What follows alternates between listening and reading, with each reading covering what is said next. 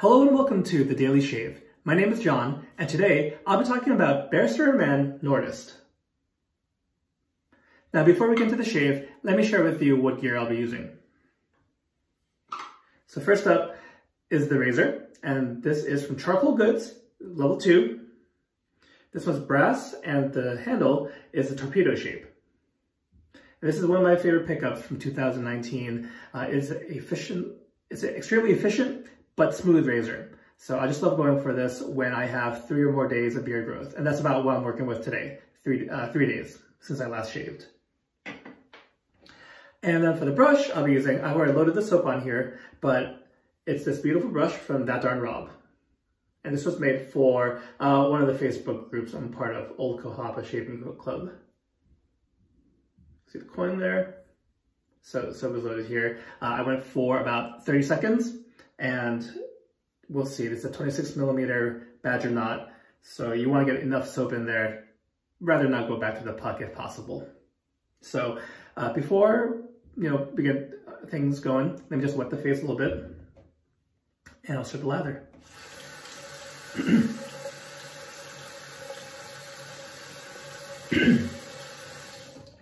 All right, so here we go. So already I can see that it's going on pasty, which is totally fine because I'm going to add lather to this. I'm going to add water to this lather.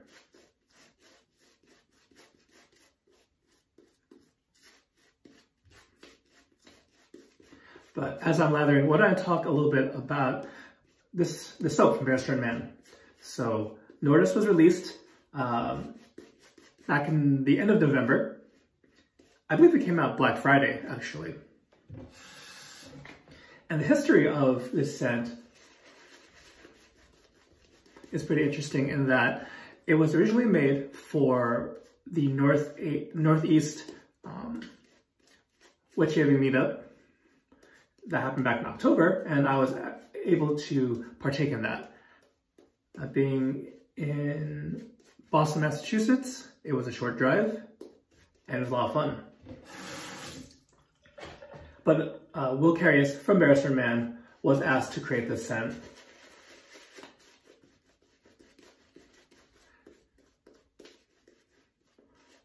But before I get into the specifics of the scent notes, I do want to mention that this is the latest soap base, Excelsior.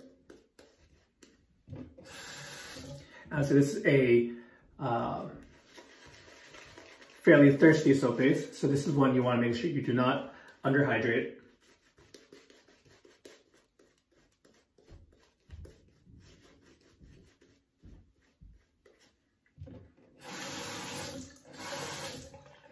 You can just see me add a little bit of water at a time. I didn't start with a super wet brush. After soaking it for about 2-3 minutes, I gave it 2 good shakes over the sink.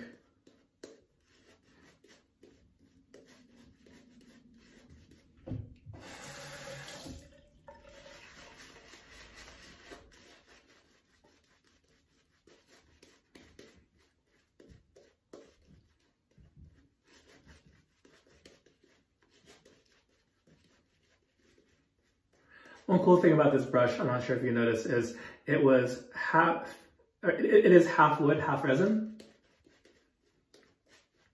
And the wood part was actually salvaged driftwood from the Cohaba River that the group name is actually based on.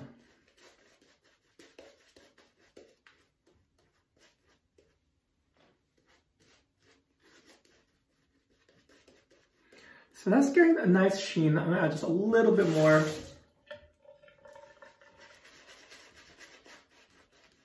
Honestly, I'm always a little surprised how much water many soaps nowadays can take.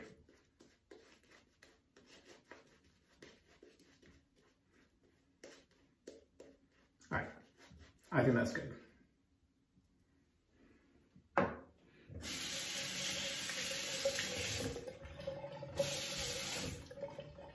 So here we go with our first pass.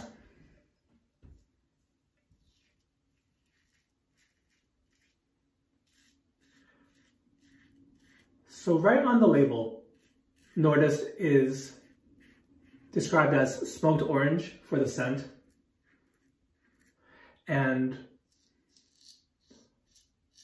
I think first thing to get out of the way is how much smoke is in there, because that is a note that folks, including myself, can be sensitive to. And I do want to say that it's not overly smoky at all.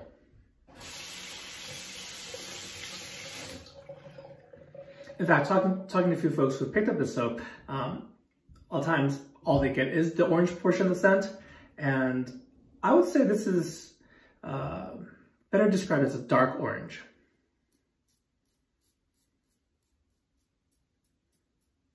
And so you're like, what does dark orange mean? And what I mean by dark orange is it's not overly sweet. It's actually a very naturalistic orange. And it's just, whatever you might think is darkness, sometimes I kind of think vetiver is a darker note. But at the very least, I think it's an orange with some underlying complexity to it.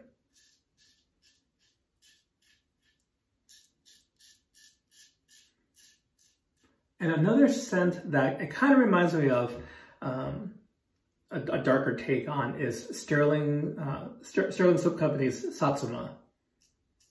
And that one also is not just your typical orange. In general, like, a lot of citruses can come off as almost like a cleaning fluid kind of scent, but neither Satsuma and definitely not Nordost, come off that way. So that's why I use the word naturalistic. It smells like an actual orange that you're peeling.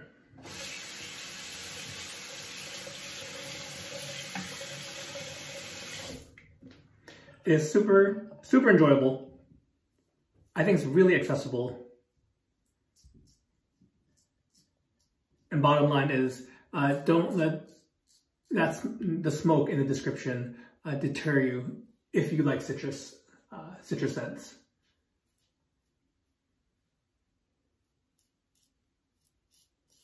All right, so that's the first pass. I'm gonna rinse off and lather for the second.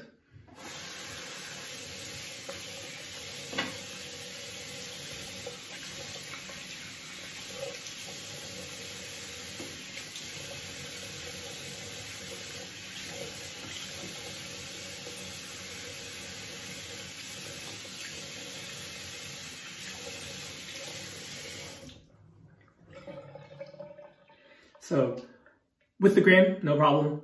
I'm gonna lather for the my against the grain pass.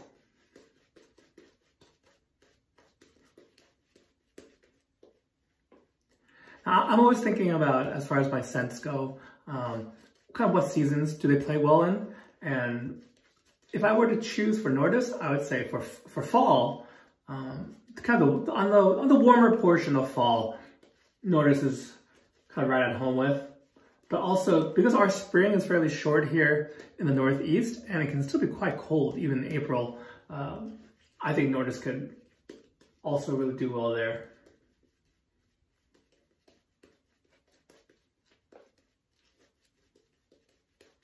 Kind of with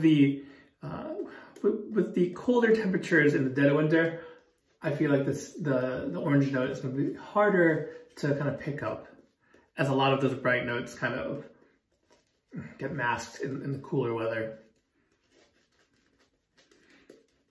But I will say I will be using this in the winter as well, as I am, right now it's January.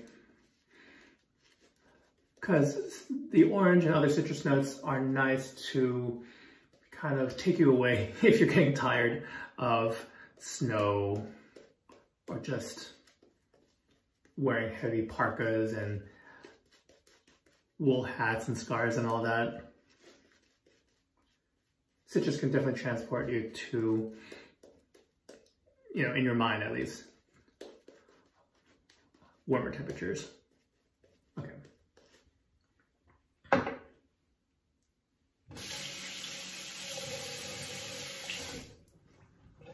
So here we go with the against the grain pass.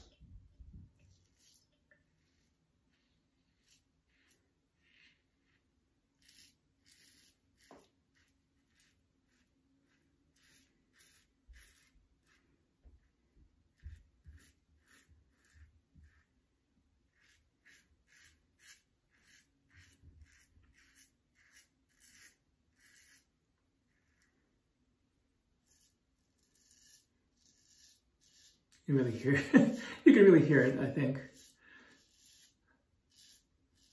The audible feedback is quite noticeable, at least in my bathroom.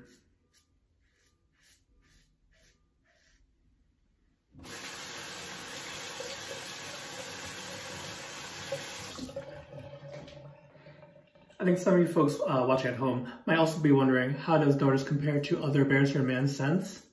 And I would say that it actually is on the more straightforward, on the more simpler side. So if you don't mind anything too complex, this might be more in your wheelhouse.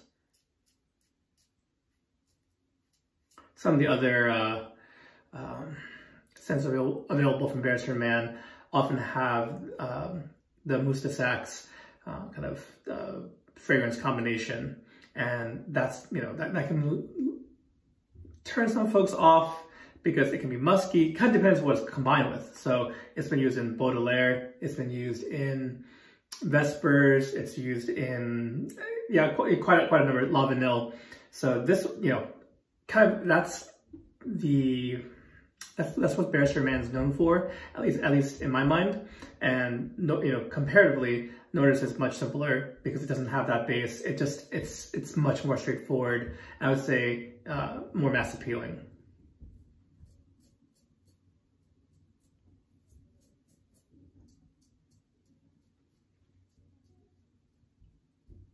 You might have seen I did kind of nick myself a little bit down here. Might have been a little too aggressive going with the against the grain pass down here, but it's okay, it'll stop on its own.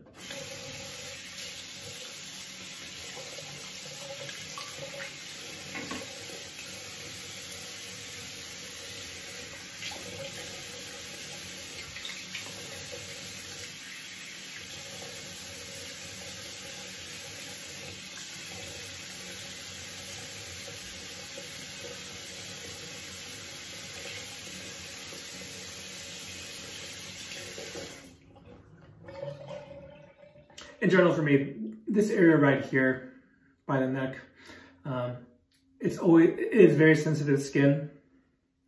So I'm kind of used to, you know, sometimes a little, it's not even a straight up cut, but it does get sensitive. So I'm going to avoid that today as I do my touch-up pass. We'll just get the sides here. And with the touch-up pass, I'm going to go across the grain.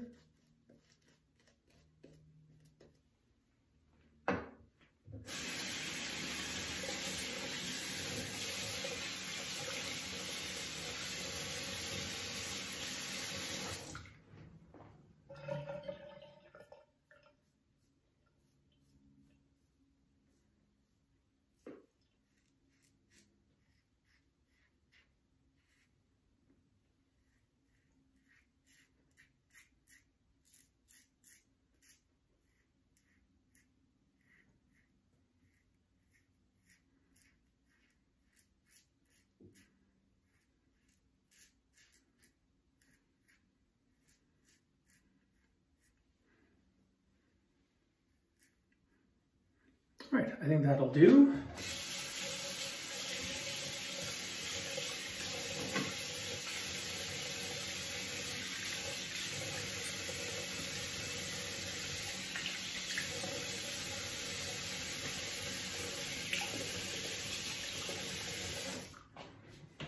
All right, so other than that sensitive area I mentioned under the neck, the soaps from Barrister and Mann are always excellent. Really enjoyable scent. I do love citrus, and while I get tired of, you know, just kind of if something's like straight up lemonade or orange juice, that tends to be too sweet for me. So I think kind of this description of smoked orange is perfect for folks who might be in the same boat. Again, here's the aftershave.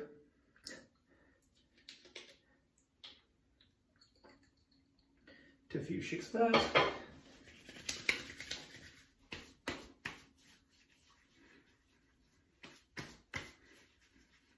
In past wearings, I think the aftershave, I mean, most aftershaves aren't gonna last hours upon hours.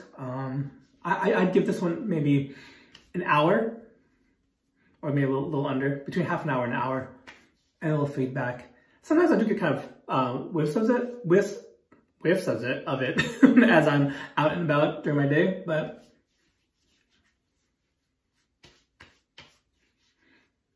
I'm fine with that because I just really enjoy the scent. I'll take it for however long it wants to stay with me. All right, so that wraps up my shave. So, again, today we're talking about Barrister and Mann Nordost. This was my first video for the new year, 2020. So I want to thank you guys for watching. We're really looking forward to the year ahead and what may come. So if you guys enjoyed this video and you want to see more content from me, you can find me on most platforms, on YouTube, Instagram, and whatnot, under LatherHog. And I'd love for you to check some of that stuff out. But thank you for joining me in today's daily shave, and I'll catch you guys next time. Take care.